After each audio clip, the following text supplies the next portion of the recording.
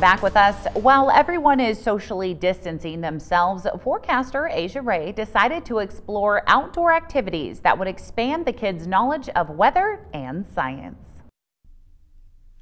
Weather is nonstop and continually changing, and with schools being closed and the kids at home, weather can be the perfect topic to insert a little science and math into your little one's daily routine. Many of the lessons children can learn are inexpensive and easy to do at home using common household items. For example, keep a journal to help kids keep track of sunrises, sunsets, or even phases of the moon. Use the changing times to talk about weather and seasons. Speaking of the seasons, now is a great time to take a family walk and talk about spring regrowth.